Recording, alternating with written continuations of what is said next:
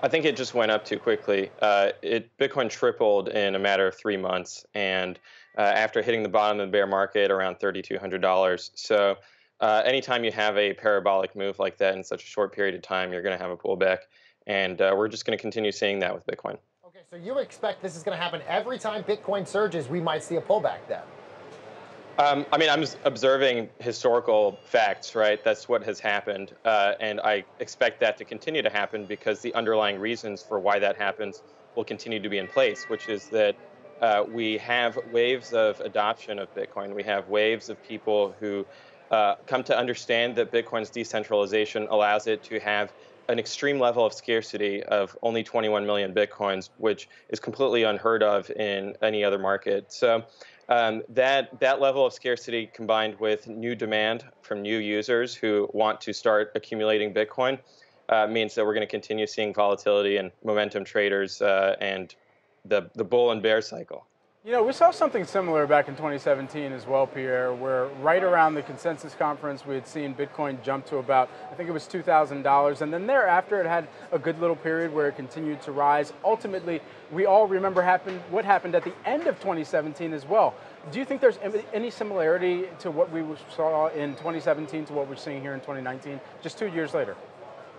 Yeah, I mean, in every case, whether it was 2013, in December of 2013 and April of 2013 and cycles beforehand, it's always the case that the price is just oscillating around Bitcoin's fundamental value. Bitcoin's fundamental value is increasing every day as it continues to do as advertised and as it continues to function as this global censorship-resistant final settlement system and maintain its extremely rigorous monetary policy. Which is very appealing to people in this day and age where governments are just printing lots of money, and we're at the top of the economic cycle, and we have calls for rate cuts. So clearly, also when we hear about politicians debating, a lot of it is about how much more they're going to spend on X, Y, and Z programs. So I think the fiscal and monetary picture is very clear for fiat currencies. They're going to self-destruct at some point. Might be in 10 years, might be in 50 years, but we know how those experiments finish. Whereas with the sound money like Bitcoin, there's just going to be a lot of demand for it, and it's going to cause momentum traders to come in and out of the market and cause these oscillations. But I think that retail should just be passively accumulating and dollar cost averaging into Bitcoin over a matter of years rather than trying to time the market. Pierre, we have about a minute left with you. Got to know, do you think Bitcoin's essentially going to become the new gold standard when you look at all the crypto out there? It's just essentially going to be the one that's going to be traded, near the top of all of them. We're not going to have Ethereum. We're going to have Litecoin. It's essentially going to be Bitcoin. Well, so I mean, those are going to continue to exist, but I think that from a monetary perspective, historically, what we've seen is there's a convergence on one asset because there's a network effect from liquidity. So because Bitcoin, its monetary policy is fantastic, the credibility of that monetary policy is completely unquestionable. And that's just not the case for a lot of these altcoins that are very centralized. And obviously, it's even worse for a currency like Libra, which is very centralized and corporate controlled.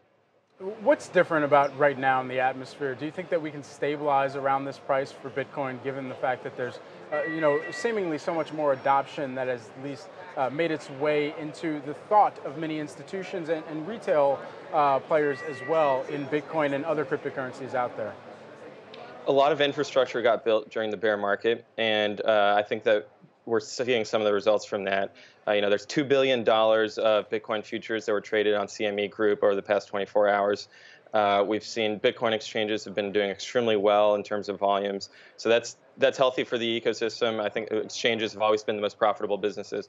And I think that they're just benefiting from, Fidelity has released their custody product, and we'll continue to see more high net worth individual and eventually fully institutional demand for Bitcoin.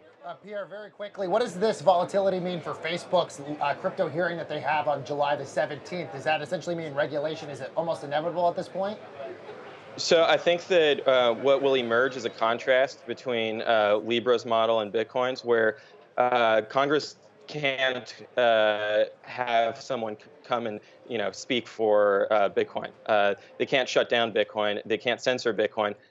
Whereas with Libra, they can tell Facebook to stop, right? And they can stop Libra from ever becoming a thing. So I think that just highlights the advantage of being decentralized, and Bitcoin will continue to shine in that regard.